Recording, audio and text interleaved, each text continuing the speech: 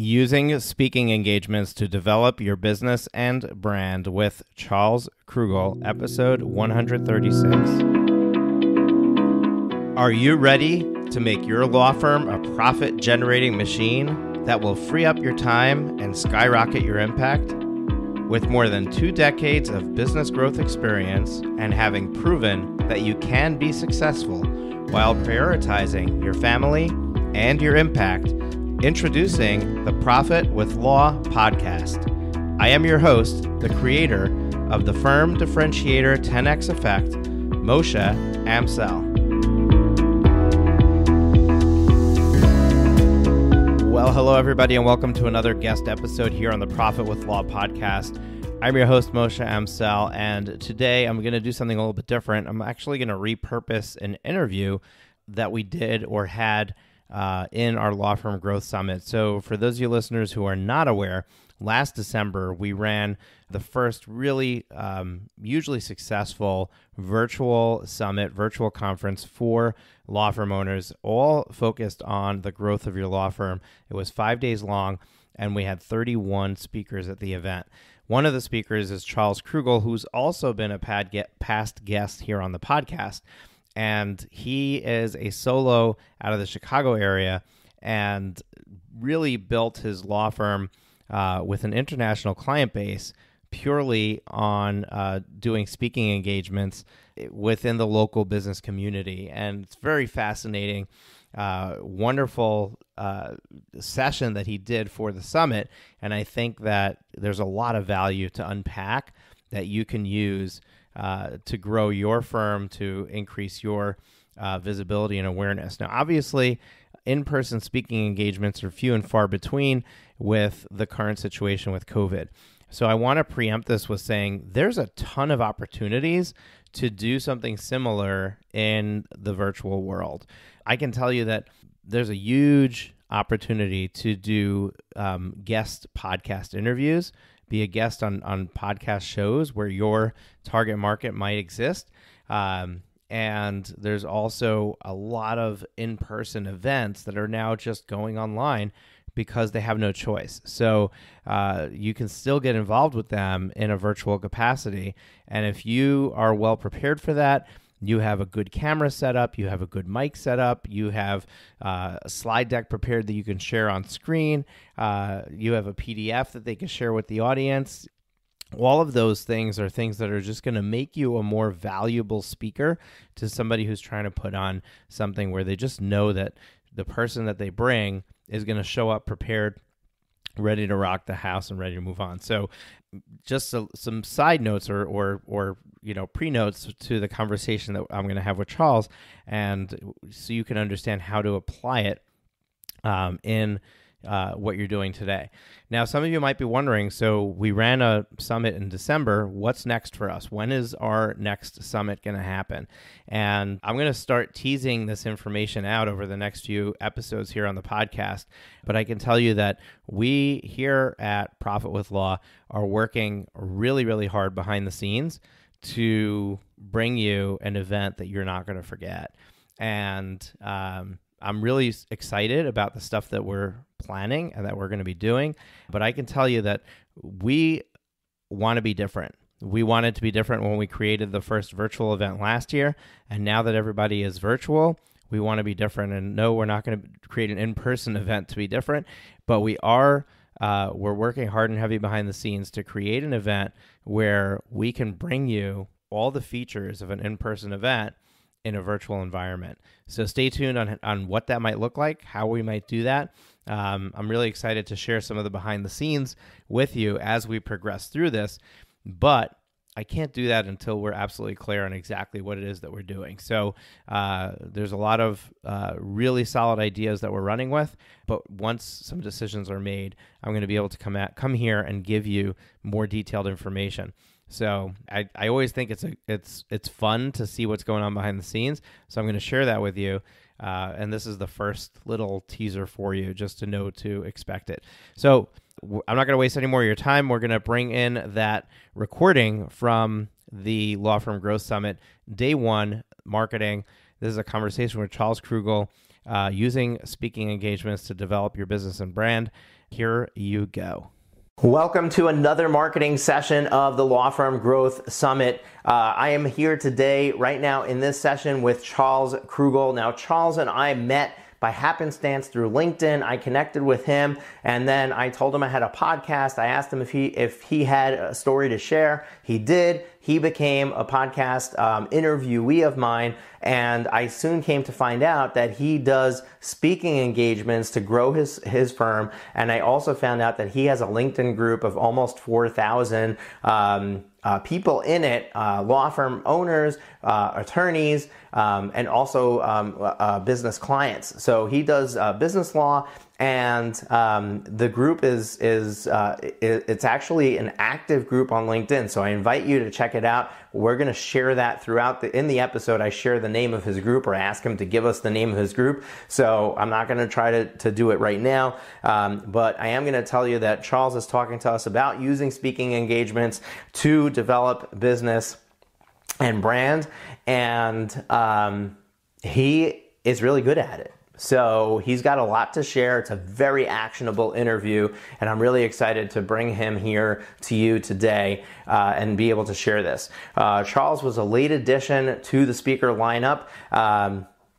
I had just simply forgotten that we had this awesome interview in the past when I was reaching out to people for speaking engagements. And then when we were going into promotion mode, I realized that he's got this LinkedIn group, and I reached out to him to see if he could promote. And at the same time, I had a speaker that backed out, and I was able to squeeze Charles into the lineup. And I'm really happy that happened, because it's an amazing session, and I think that some of you are going to really benefit from learning how to use speaking engagements to grow your firm and increase your brand. So with that being said, we're going to cut quickly to an ad from one of our sponsors, and then we'll be right back for our session with Charles Krugel. G&GF, get noticed, get found.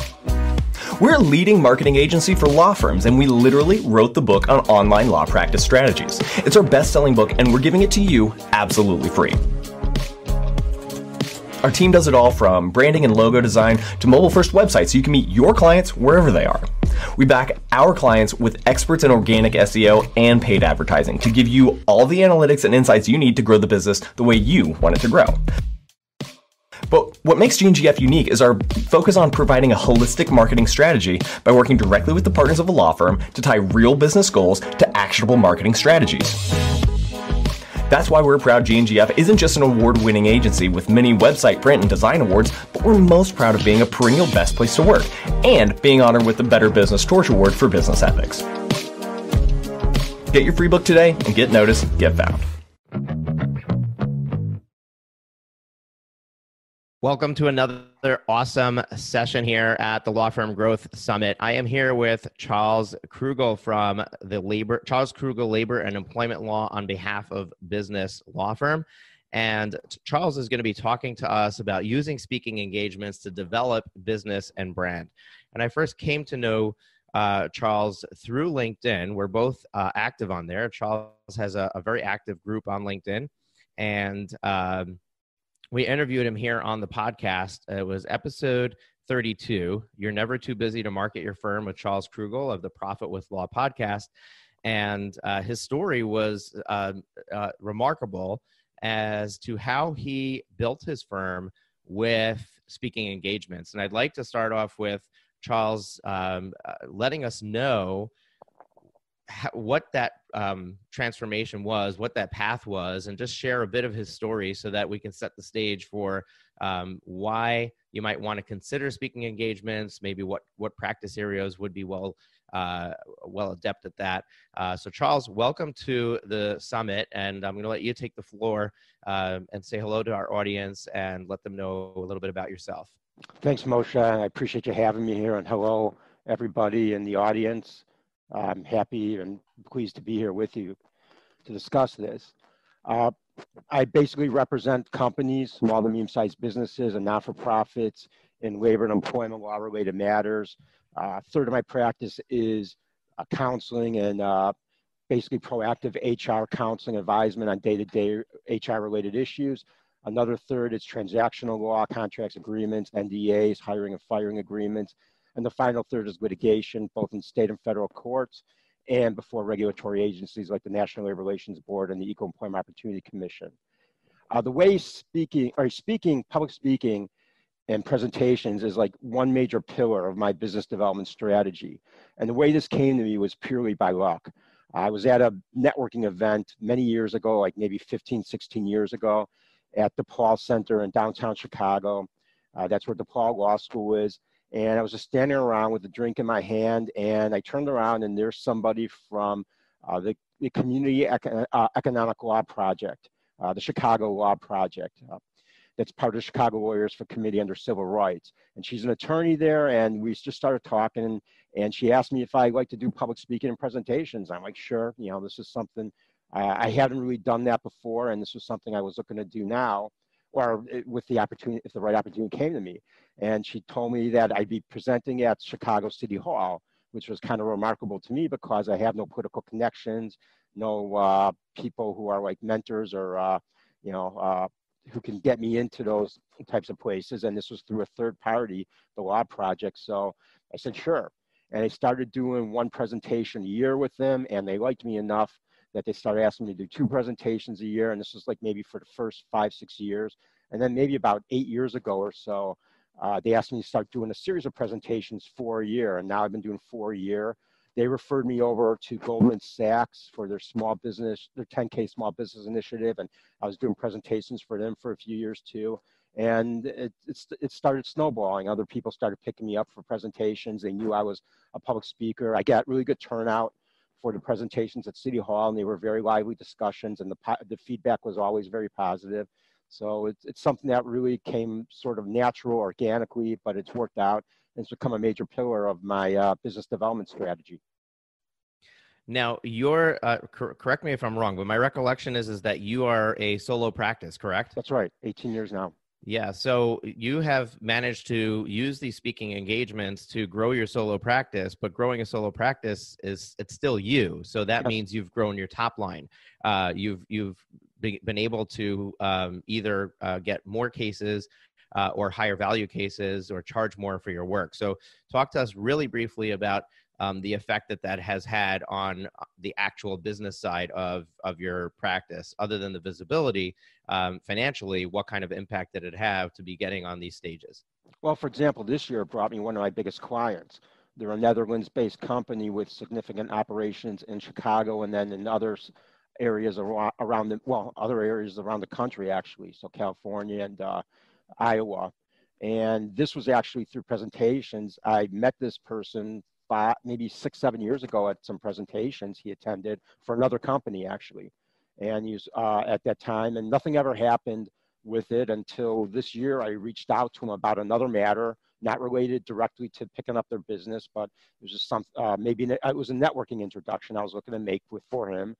And he started asking me questions about what kind of law I do, which is something that you have to get used to. I don't think people are ever going to like really know much about you from the first time they see you or the second time they see you, which was the case with this person.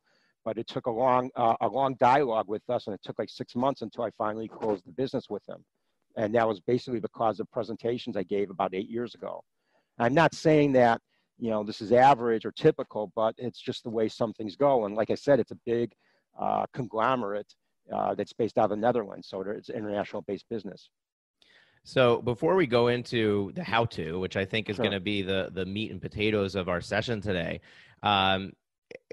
comparing this to other marketing initiatives, what is this route free and it's more sweat equity? Is it like what are the benefits of going the speaking engagement route versus other marketing options out there? I mean, there's everything from billboards to online advertising to, you know, there's a lot of marketers here in the summit that are going to be talking about SEO and pay-per-click and, you know, all the fancy Delancey stuff that's going on online right now. But this is like, you know, going back to the basics and, you know, getting speaking engagements and getting in front of physical people. So how do we figure out how do we weigh that in the big picture? Because I'm sure that there are people who are attending the session that just are confused about all the options and trying to figure out which one to choose. So I'm hoping that we can help them figure out if this is for them, and the right fit for them. Sure. So first of all, I'm a B2B attorney, and so the presentations I give are always to business owners and operators, HR practitioners, and a lot of times other attorneys. I do a lot of CLE, continuing legal education presentations too, and panel presentations with other attorneys and practitioners. There is a lot of sweat equity in it. I'm not getting paid for the most part to do these, although this year I did have the potential for an opportunity in Washington, D.C. to do a paid presentation for an organization, but I think my cost was too high for them. At least that's what they told me. There's another company that's based out of the West Coast we're talking about doing some work with. A lot of webinars too. So yeah, I mean, and compared to, I think a billboard will work for a B2C attorney, but for a B2B attorney, and I like myself, I think it's really key, especially as a sole practitioner. Marketing for me, or at least in my opinion, marketing is a lot of smoke and mirrors. And this is something that makes me look a lot bigger than what I am. I'm doing presentations at Chicago City Hall. Yeah, they have no political connections. I did presentations at Goldman Sachs. I'm doing presentations still for Westlaw. I've done presentations for Lexis, Nexus, so a lot of different organizations and companies. And it really raises my profile. The sweat equity aspect of it, I think, is not so much in getting the gigs, because once you start getting these engagements, I think that it's like a snowball effect. But there is a lot of front-end work, at least initially, like maybe 10, 15 years ago, on getting my presentation materials together. You always need to have good presentation materials, PowerPoints, guidebooks, whatever. It's not, and honestly, I don't even know if people read these things, but they're there, and I post them online on my website and then to my LinkedIn group. So there are multiple opportunities to syndicate this stuff. And the same thing with announcing the presentations. Even if, God forbid, I have only one person attend, possibly by advertising it to a broader audience, that it also raises my profile. And by the way, I've never had one person attend, so, but if I did, I would give the same sort of presentation. Also, the speaking style, I think, is important. I do a lot of Q&A. I talk extemporaneously. I don't lecture. I don't stand behind a podium. I don't really often refer to the handout materials. I let the handout materials speak for themselves. And I find this way that it's more engaging for people to do the Q&A type stuff, as opposed to like a roundtable discussion, as opposed to lecturing. And frankly, if I had a lecture, I'd probably put myself to sleep anyway. So I got you. So I want to go back and just do a quick recap on what you just said. So first of all, you said that because you're B2B, you think that this lends very well to your audience. Yeah. I would just want to put a quick note on that. If our viewers would attend Alexis Katz's session. Alexis Katz teaches estate planning attorneys how to grow their practice, and that is B2C. And her model that she alludes to during her talk, which her talk is not about this, but she mentions it, and she mentions that her model is to do 2 presentations a month. So basically, they're sending out mailers to consumers to invite them to a presentation that is informational for them that they might be interested in, which then leads obviously to getting clients. So I do think that speaking there, you're creating your own stage, but speaking can work well even in B2C. There's proof in the fact that she's built that model and has hundreds of attorneys going through it. So let me yeah, if I can comment on that too. Yeah, I agree with you 100%, because I know a lot of people in estate planning, family law, like divorce type stuff, and tax planning and tax law who do B2C presentations, and I see them advertised on billboards or also in the newspaper. So I think it's a good model for them. One also aspect of the presentations from my perspective that's really key for me is everybody talks about networking as being an important business development tool. When you're networking, though, like at an event or among a group, generally you're one of among many people who are attending. When you're doing a presentation, you're the focus of it, and you're presenting to 10, 20, 30, 40, 50, in one case, I think we even had a couple thousand people on a webinar. So it's much different, and you're talking to a much broader audience. And that's why I say it's like marketing is smoke and mirrors, and the presentations make me look bigger than what I am. So. Yeah. So what I'm hearing you say is that number one, it builds authority instantly. So putting you on the stage makes you the figure that people are looking at and saying, okay, he really knows what he's talking about, right? The second thing is that it engages the audience in a way that they are going to remember you. Whereas networking is perhaps not as effective. And the third thing is that it gives that in-person connection. So a lot of the other marketing methods are less personal. They're not getting that face-to-face time with you. Even if you're doing a webinar, it's still like right now, it's virtual, but people who are watching this are getting an affinity to me. They're getting an affinity to you because they're listening to us speak. They're watching us present. Yes. So it does that. And what else did we, what were the other key points? The other thing that I wanted to extract from what you said that I don't think you really harped on is you do a lot of CLEs, which means that you are presenting to attorneys. And I'm assuming that then that means that other attorneys who are not exactly doing what you do are now referring business to you because they know what you do. So it also creates the referrals from within the law practice industry to have business coming your way, where it's not necessarily the customer that's finding you or the client that's finding you, but it's the it's the attorney that they've already found that's now passing the business your way. Are you finding that to be the? Yeah, there's 2 points along those lines. First of all, it's a soft sell, and then second of all, what you said about other attorneys, I'm getting between 25%, a quarter, and a third of my referrals, client referrals, are from other attorneys, and a lot of maybe half of those attorneys attend presentations that I give or are aware of presentations I give. Oddly enough, I've had other attorneys and providers pick up my materials and then publish those materials, or even some other like law schools have used my materials too as part of their curriculum, which has been kind of interesting to see how that kind of mushrooms the actual materials that I've published from presentations. Yeah. Now I know that you have a very active group on LinkedIn. Yeah. So for those of you who are here, don't even realize that there are groups on LinkedIn. Charles has a group of over 4,000. No, it's almost 3,700. Well, it'll be over 4,000 after we mention it here. So he's got a group of almost 4,000 people on LinkedIn, and it's a very active group. And I'm about to ask him a question about it, but real quick, let's just cover the name of it so people can go and find it and join it if it's applicable to them. And then after you share the name, my question to you is how does owning the group play into the strategy of speaking engagements, or is it a completely separate strategy? All right, the name of the group is Charles Krugel's Labor and Employment Law and Human Resources Practices Group. A very long name, and it runs counterintuitive to, the common advice that's given about social media. But then again, I'm a solo practitioner, and a lot of what I do runs counter to the common conventional wisdom is what they call it. Yeah, it runs counter conventional wisdom. The same way, I do public speaking at Chicago City Hall without having political connections. And it does play a role in business development and in my speaking engagements because I use the LinkedIn group as a means to syndicate or to announce speaking engagements, and then also to publish the materials from the speaking engagements. And then people comment on it, they'll borrow it on their own, things like that. So it plays a key strategy in my social media marketing.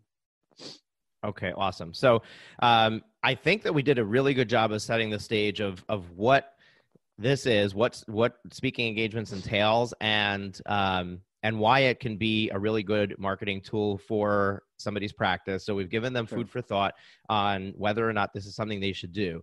So I'd like to jump into the how. So real quick, I just want to give an overview of what we're going to cover in the next 30 minutes or so.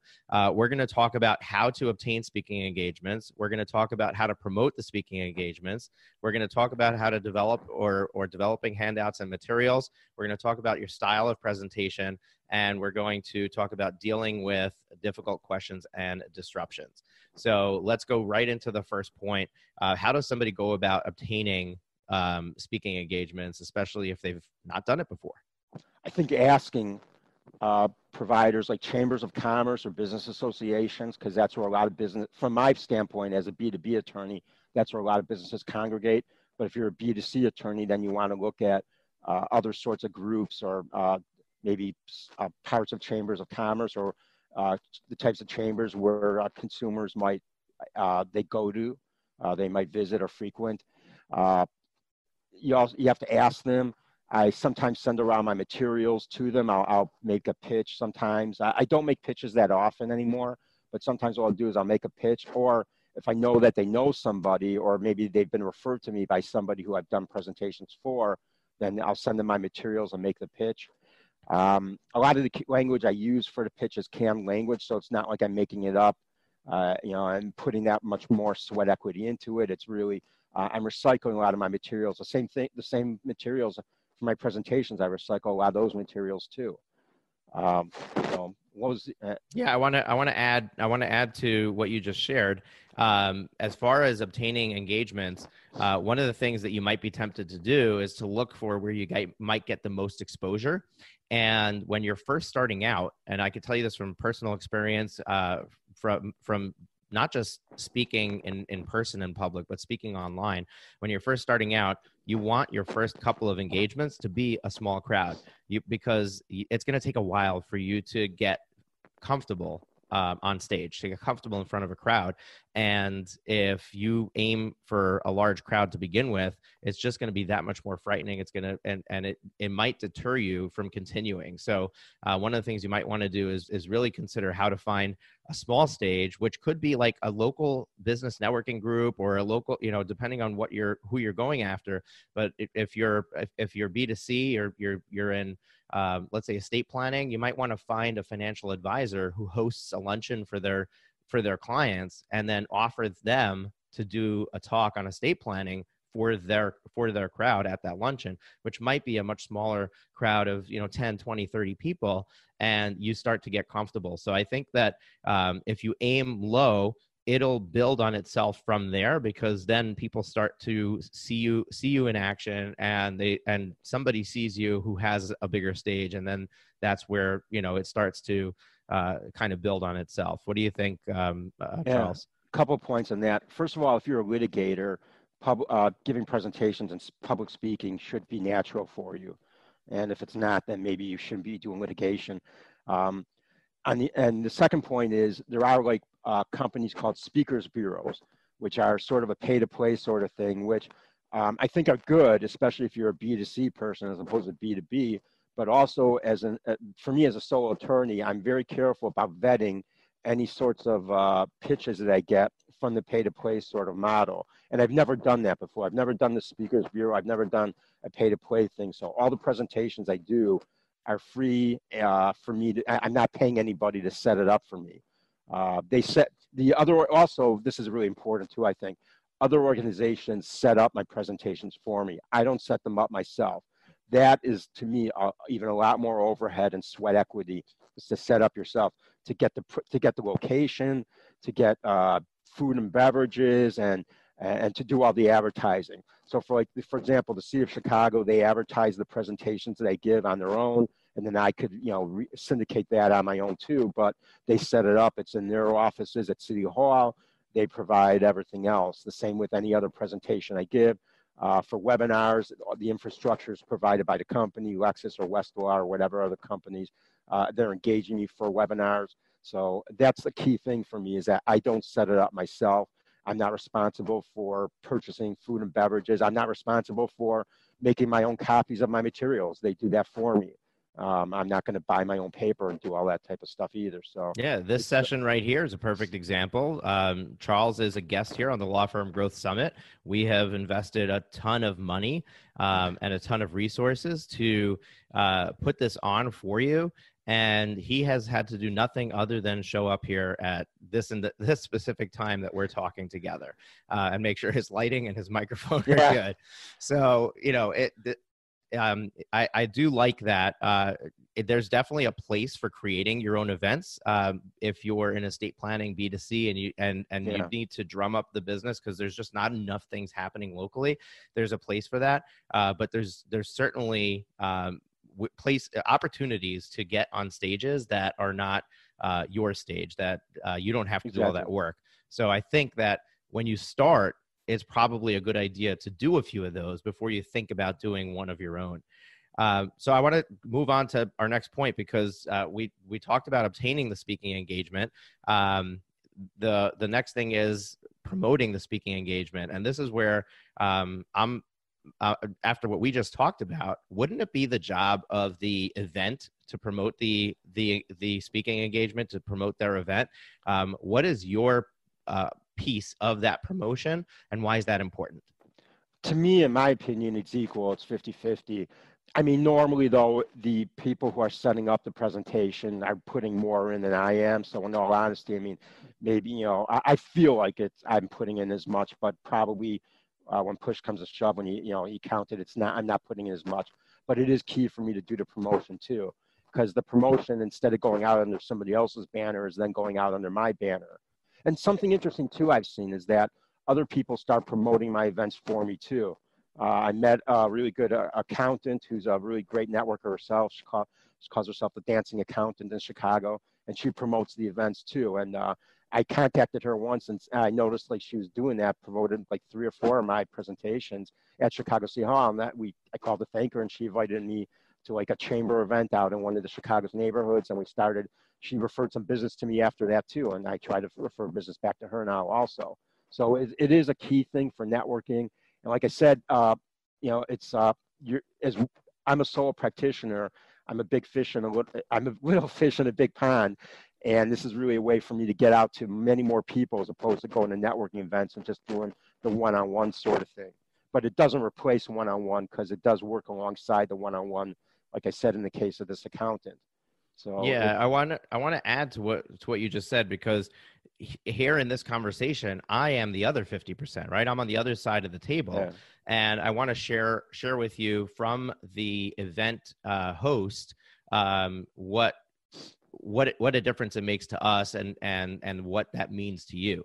So first of all, 50-50, I don't know if I would say that is, 50-50 of expense or effort, but I would say that we share responsibility equally on bringing people to the event. So basically, the reason that I, as a host, am asking you to speak is because I believe that by putting you on my stage, I am going to provide value to my audience, and also I'm going to attract your people. I'm going to attract people who know you, who are now going to show up to my event that I wouldn't be exposed to otherwise. Yeah. So that is the purpose of a host putting you on their stage. If you in turn don't promote the event, you're likely not getting another speaking engagement from that provider. Exactly. So, I have 30 speakers at this Law Firm Growth Summit. I know who's promoting and who isn't. The next time I put it on, who am I asking to come back? Is it going to be the person who drove 100 registrations, or is it going to be the person who provided awesome value but didn't tell anybody about it? And I leave that question for you to answer, because I do want to provide value to my audience. That's the purpose of this event. But if I can find somebody who's going to provide awesome value and promote it, that's who I'm going to be going with. Yes. So that's something to think about. It's doing for the event host what is going to help them the most, that is therefore going to open additional opportunities for you. Yeah, you can't just leech off of everybody else. I mean, that's one of the key parts about networking is giving back. And so the presentations themselves, I'm giving back relative to the content, but also because it's easy for me to syndicate or to get the word out through my social media channels, like my LinkedIn group and my website and other channels, and then other people picking it up for me. And then when they pick it up for me to try to give back, to try to give a shout out back to them, it's really key. I'm a small business person. I'm a sole practitioner. I got to promote other small business people. Small businesses are a big part of my clientele. And so it's equally important for me to promote my clients too. And that's one of the ways of doing that. Yeah. So, so far we've covered how to obtain speaking engagements, the best way to get started, and how to think about going through that process. And then we've talked about promoting the speaking engagement, why that's important.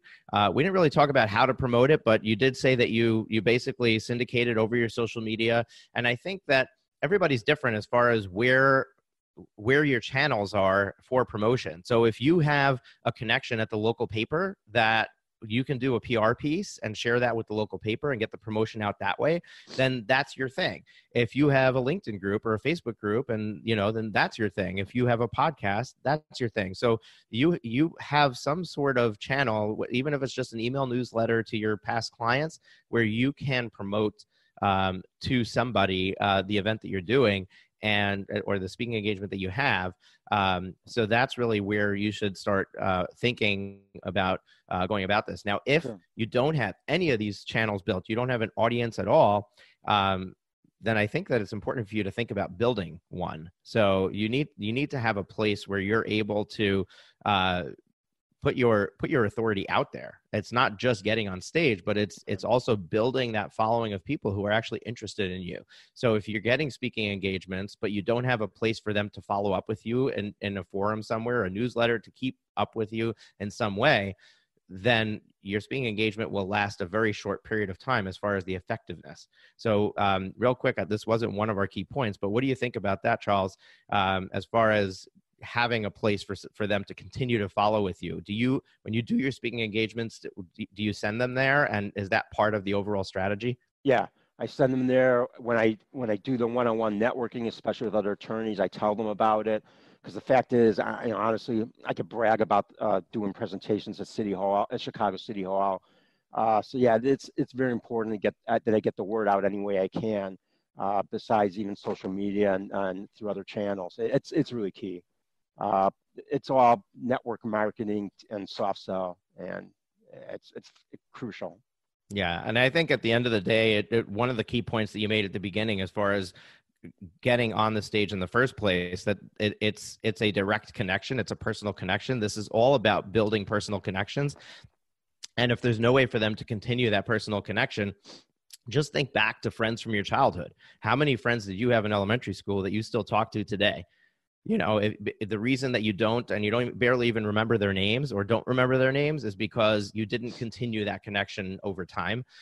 So you have to think that way and build that into your life and your practice, and have a method of staying in front of people and having them remember your name. Imagine if they get an email once a month from you after your presentation. So you got them to give you your email address, and now every month you're sending them an email that's informative, that's at the end of the day, whether they're reading it or not, they're still seeing your name come through the inbox every month, and it just triggers and they remember, oh yeah, he's the guy who spoke at this event, and I remember him, and now when an opportunity arises, they're going to remember to come back to you.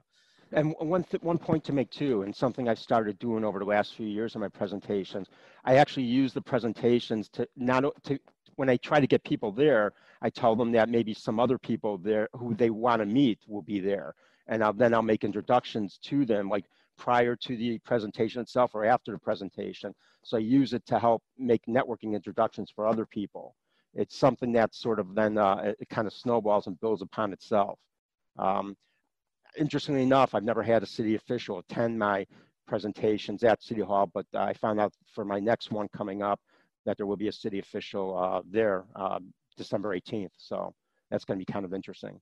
Yeah, I wonder what that's going to do for you as well. So we might have to follow up and after that happens, and if it actually is a positive influence in your practice or further speaking engagements, then I'd like to have you back on the podcast so we can do that follow up with our audience. Sure. All right, so let's move on to the next point, which is developing handouts and materials. How important is it to have handouts and materials when you do a talk, and what goes into that preparation, and how can you do it strategically so that you're not spending all your time preparing for these various speaking engagements? Sure. I don't think the presentation materials are as important as your speaking style. You're there to speak in front of them. You're there not to talk about the presentation materials themselves, or not to lecture off the presentation materials. And that's something I actually say at the start of my presentations, that I won't lecture off the presentation materials. There's usually there's a PowerPoint screen, or that they can follow the PowerPoint, and then they can ask questions about it. And then there's presentation materials with articles that I've written that are part of the materials, and then they could ask questions about that, or it's a takeaway for them, when they leave, and it's got my contact information and all that.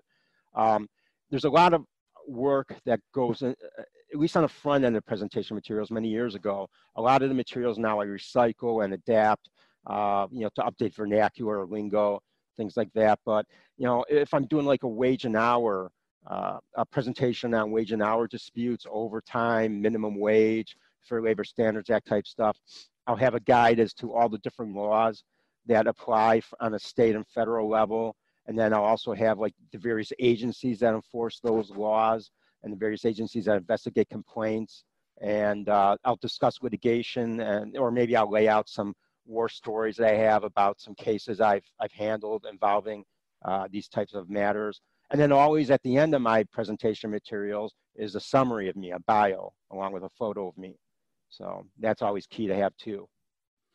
Now, are you able to track in any way or gauge somehow what effectiveness that those handouts have? In other words, how many people are taking that back to their office and actually putting you in their Rolodex, at joining your group, signing up for your email newsletter if you have one? Do you have any idea what that rate looks like? Because I know when I leave a talk, very often the papers never even make it back to my office. They'll sit in my car, they'll end up in the garbage somewhere. Not that I it's not important, but for the person, but that was speaking. It's just that what am I going to do with it after? You know what I mean? So I'm just wondering if we had some data on that, so we can highlight that. But I don't track it. That's fine. And honestly, I don't think.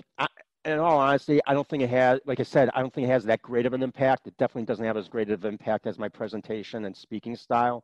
But marketing is multiple touches. It takes a lot of points of contact with a prospect to get in the front door and to close the business with them. And it's a part of that. And I think in some respects, it is a key element of that, although it's not as key from the presentation standpoint. It's not as key as public speaking style and presentation style.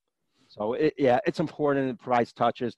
It's something when I'm talking with people or emailing back and forth, I could send them the materials themselves, especially if they're asking me, if it's a prospect who's asking me questions about a topic they have given a presentation on. So they know that I'm more of an expert in this area of law, this field, whatever. So yeah, it becomes important, but it's not as important as the presentation style or the public speaking style.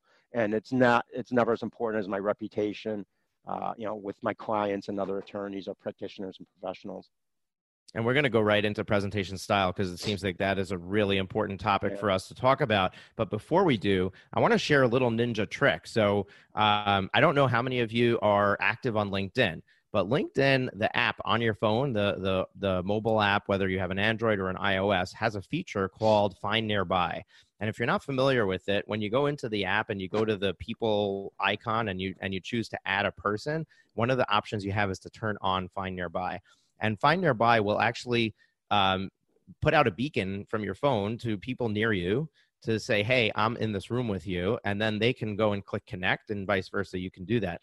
But as a speaker, one of the things that you can do is when you get on stage, you can say, look, I'd love to connect with each of you and stay connected after this event. I'm active on LinkedIn. For any of you that are active on LinkedIn and have the LinkedIn app on your phone, what I'm going to do is I'm going to put my phone into Find Nearby. Here's how you do it. And please connect with me so that we can follow up after the event. And what happens is you might walk away with a number of new one-on-one connections from that event that you might not have even been able to touch base with while you were there.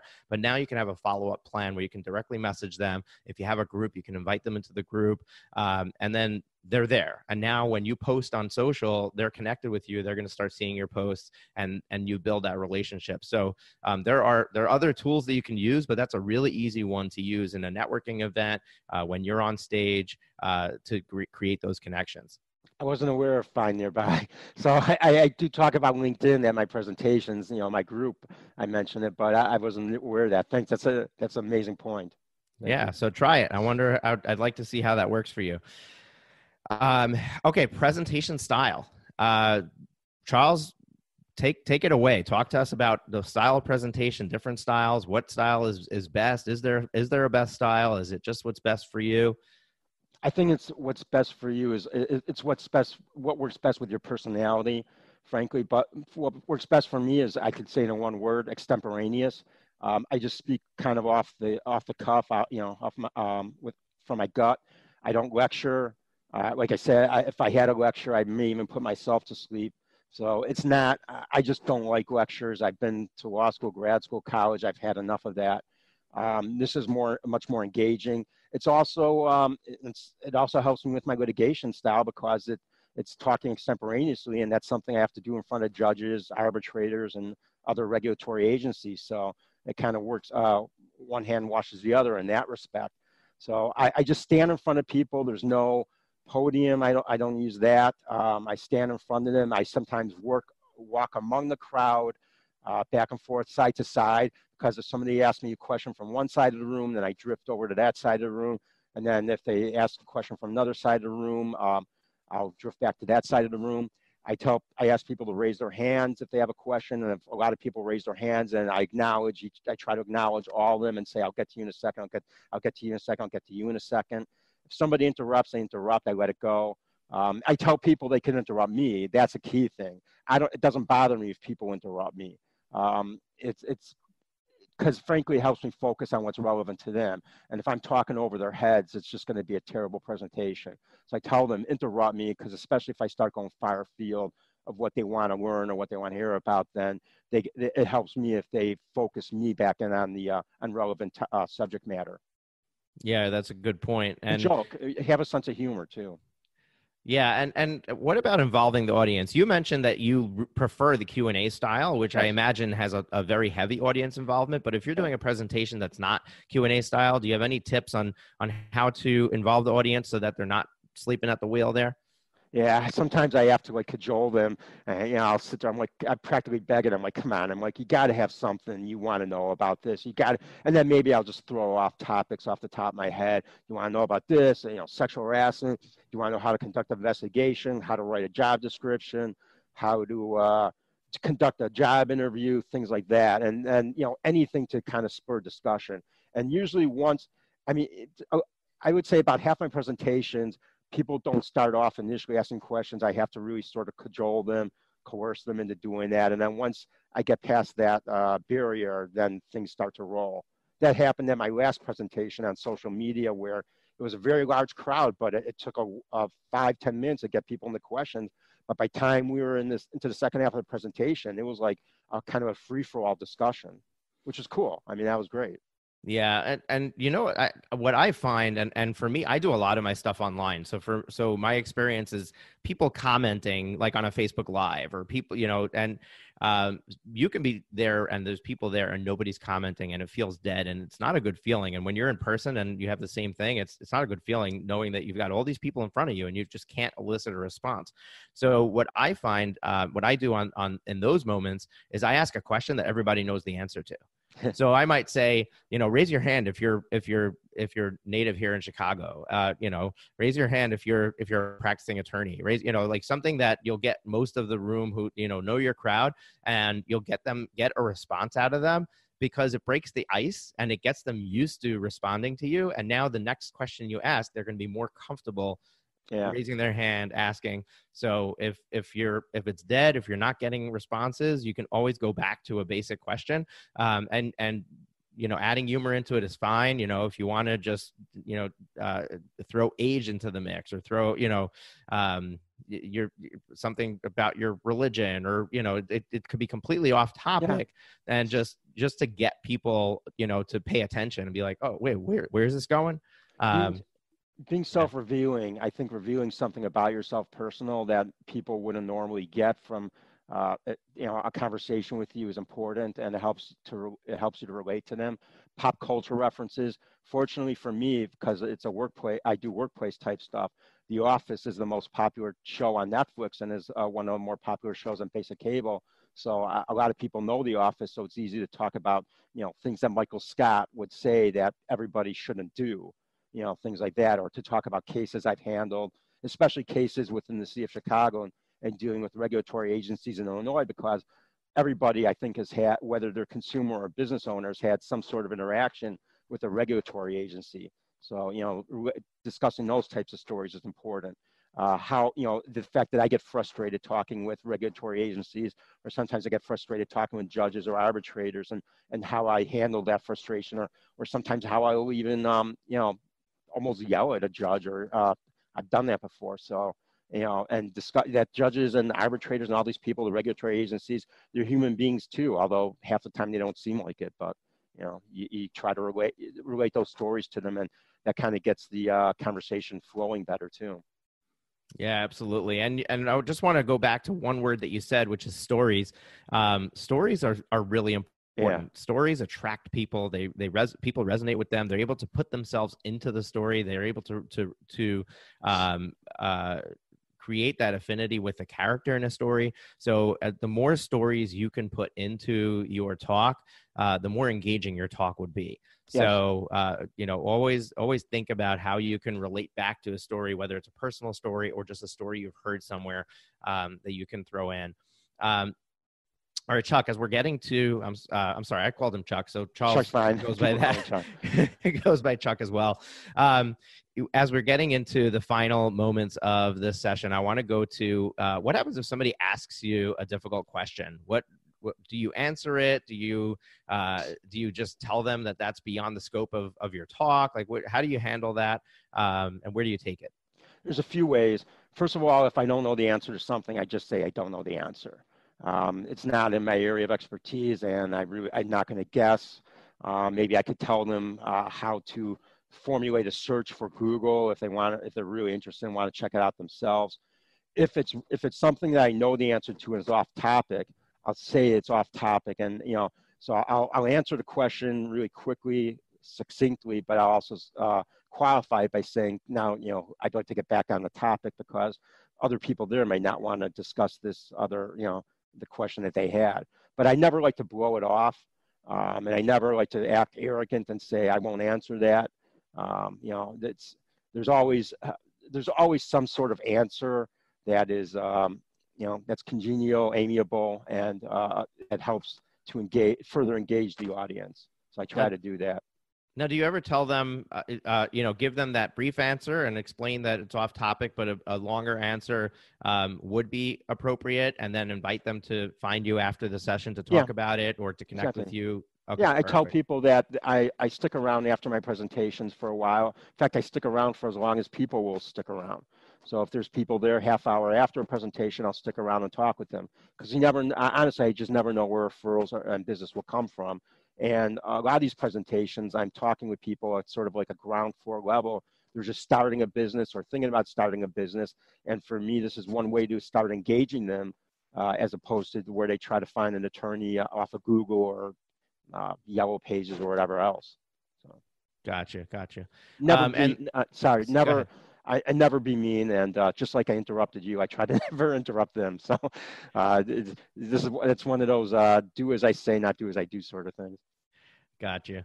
And then just disruptions, coughing, sneezing, phone ringing. What is there anything to do about that? Does it throw you off your game? And how do you overcome it? Do you say anything to the people? I imagine that like something like cell phones, that's a matter of building a habit of asking people at the beginning to be respectful of everyone else in the room and please put their phones on vibrate or silent. What ideas do you have there to share with us? Sure. So fortunately for me, other organizations set up my presentations for me, so they'll be the ones who are like the cell phone police, at least at the start. So I don't mess with that myself. And also, let's face it, I mean, people get emergencies, things like that, or sometimes they lose interest for a couple minutes and they'll drift away and check out their cell phone, then they'll come back. And in all honesty, and I'm embarrassed to say this, I've even seen some people in the front row of presentations fall asleep. So, it's... frankly, I used to fall asleep at lectures too, so I'm kind of sympathetic to that, and I'll let it go. I've even made some jokes to them, like, sorry if I scared you there. I scared you back into consciousness, things like that. If somebody's sneezing a lot, I'll say Gesundheit. If somebody is coughing a lot, I may say, hey, you might want to exit the room because none of the rest of us don't want to get sick, and I don't want to be responsible for that. And frankly, I don't want the last thing somebody remembering about attending my presentation is that they got sick at the presentation. So, can you step out for a few minutes and then come back? People coming late. one of the things I do with people coming late is, and I don't mind it doesn't bother me, but I'll make sure that they get my presentation materials, because they might walk past the table or walk past where the presentation materials are at. So I'll make sure that they get the presentation materials. And sometimes I'll even go into the audience and personally hand it to them myself. That's one way for me to further engage the audience, is to, to walk among the audience then and give them the materials. Right. I've had people bring in children, like their kids, and I recognize that, people are working parents or working guardians or siblings. They'll bring their sister or brother, and they'll bring a service dog. That's fine. I mean, whatever works for them, as long as they're attending and asking me some questions. I really don't care about that type of stuff. If there's a major disruption, I've never had a major disruption like violence or like threats or anything like that. That's never happened. But one of the things I try to promote about my style and myself as an attorney is that I'm a leader. Mm-hmm. And I think being an effective leader is also part of being an effective presenter. And you have to sort of, to some extent, take control of the audience. But obviously with a Q&A sort of presentation, you're not taking control. I think what you're doing is somewhat directing the flow more than anything else. Sort of like a quarterback, an NFL quarterback maybe is a good analogy. So, I'm trying to control the flow to the, so if things start getting far afield discussion-wise, I'll say, hey, can we get back to the topic? Especially if I sometimes see people who are getting upset with other people in the audience, and, I'm sensitive to that. I try to recognize that, and then, I'll see that, okay, if this keeps going this way, I may lose control of the entire presentation. So yeah. So I think what I'm hearing you say is that it's really important to be in tune with the audience and in tune with what's going on around you. And that could be very difficult when you're trying to focus on your subject matter and delivering it in a good and effective way, which goes back to my point much earlier in the session. Start small, because these are skills you're going to build over time. And although some of you may be litigators, which Charles has indicated would mean that you already are a natural at public speaking, you're comfortable in the front of the room. But at the same time, speaking in front of a room like this is different than in the courtroom. And it's, there are these components of reading the audience and paying attention to what's going on that takes getting used to. And one of the things, there's a group called Toastmasters, which allows you to go and practice your speaking skills and helps teach you how to be more engaging, how to properly engage the audience and pay attention to these things and the body language you use and stuff like that. There's also speaking coaches. So if you're starting to drive some significant business from public speaking, then maybe it's worthwhile investing in a speaking coach who can really take your speaking and the way that you present and the way that you present yourself to another level, and really polish it up. And it could be, if that's your main marketing thing, then maybe that's where your marketing dollars are getting spent, is in improving your stage presence. So I've never done Toastmasters, but I have heard outstanding things from everybody I know who's been involved with them. So yeah, you've done a ton of learning from experience, I'm sure. My guess is that where you are today is a totally different presenter than you were when you first started. To an extent. I think I'm looser than when I first started, like more comfortable. But even then, when I first started doing them, I was a little bit, maybe I was a little bit stiffer. One also tactic I'd like to mention, and this, I don't do this at all my presentations. I do this in maybe a third to a half of my presentations, is ask the audience to introduce themselves. Ask the audience to say who they work for, where they work for, what they do, because that helps me focus it too. So, that could be a very important tactic at presentations. Okay, awesome.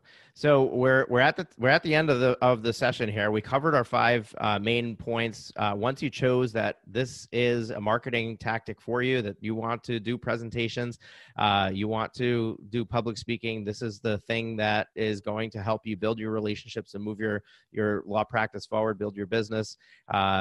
And we covered obtaining the engagements, promoting the speaking engagements, developing your handouts and materials. We covered your presentation style and dealing with difficult questions and interruptions. Charles, for somebody who has sat through this session and really wants to make this a focal point of their 2020 marketing efforts, what is one key piece of advice that you can share with them as they get started on this journey? Be persistent, don't give up, but also don't be obnoxious and rude. Because if you're obnoxious and rude trying to pitch a presentation, the people you're pitching to are going to think you're going to be obnoxious and rude in front of the audience. So you really want to be careful about that. And you want to counter that also with being true to yourself. Being comfortable with your own personality, being comfortable in your own skin, and then letting that all hang out at the presentation itself. Yeah, and I love that. I love that advice, and that triggered one thing for me, and that is when you're looking to book your first presentations, don't forget your existing network. Your existing network probably knows somebody who's got a stage for you to be on. So reach out to your existing network and say, hey, this is something I'm going to be doing. This is the list of topics that I can do it on. If you know any opportunities for me to get in front of people, I would appreciate if you made the introduction. Yeah. That could be an easy way to get your first land your Definitely. first few gigs. All right, so I want to share with you how to follow up with Charles after this, and quick announcement, and then we will wrap it up. So charleskrugel.com is his website. If you want to connect with him and send business his way, get his advice on anything, connect with him there as well. He's very active on LinkedIn. His LinkedIn group is Charles Krugel's Labor and Employment Law and Human Resources Practices Group. And Charles, thank you so much for an amazing session. I think this was actionable. It was information packed. I really enjoyed it, and I hope that you did as presenting it as well. I always like to hear myself talk, Moshe. That's my hobby. Well, that's maybe that's the number one key that we didn't talk about. If you like to hear yourself talk, this is the thing for you. And if you I don't know about that, actually. That might be then, because then you'll come across as conceited and self-centered, and that's probably not the image you want to present. You want to portray as a presenter. So. Yeah. So some housekeeping stuff. Every night we do a live Q&A. Some of our speakers are panelists on that Q&A. So tonight, what is the time? 9 p.m. Eastern is the Q&A session.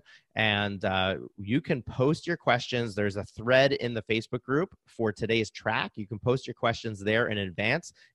Even if you can't make it live, we'll cover those questions that are posted there. And then if you can make it live, you can ask your question live and have it answered live. So we invite you to attend our live panel tonight.